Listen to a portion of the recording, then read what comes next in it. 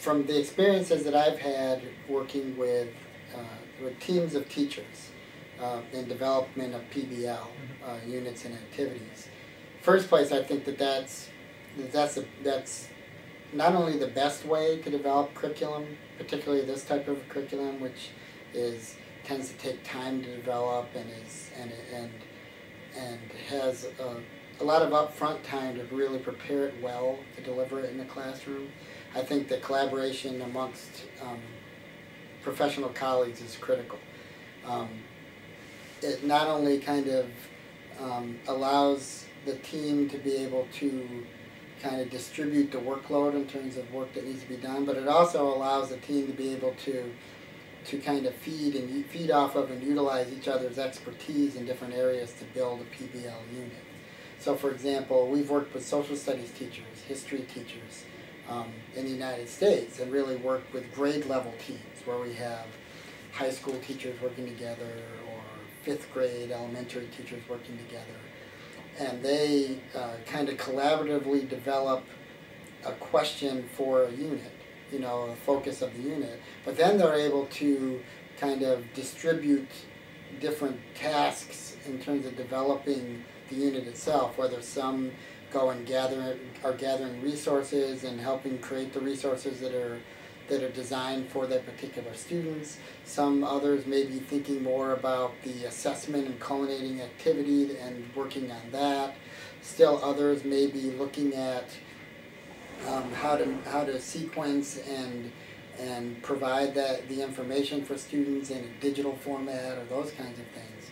So not only are the generation of ideas useful in terms of collaboration, but also the actual work that needs to be done to develop it is very beneficial if you have collaborative teams. And it kind of builds that strength among peers so that you're working with your colleagues on a project that's really meaningful that hopefully you're all going to have a stake in because you're all going to be teaching this in the future. Right, that's good. One of the major benefits of project-based learning, or PBL, is that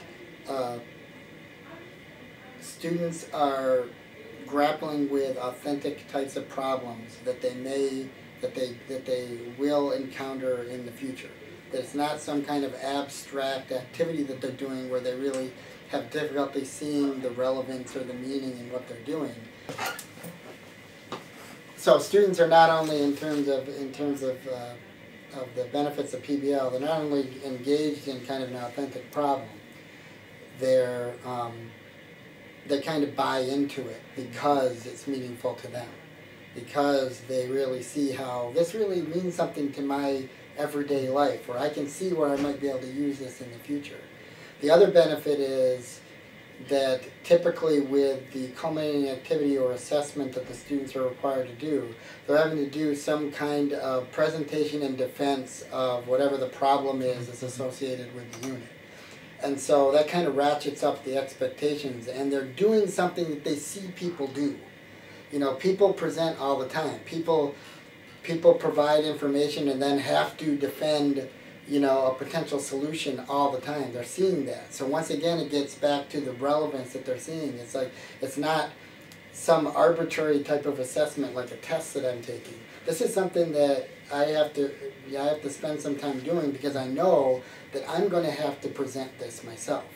And so that adds to the engagement and adds to the relevance to the student.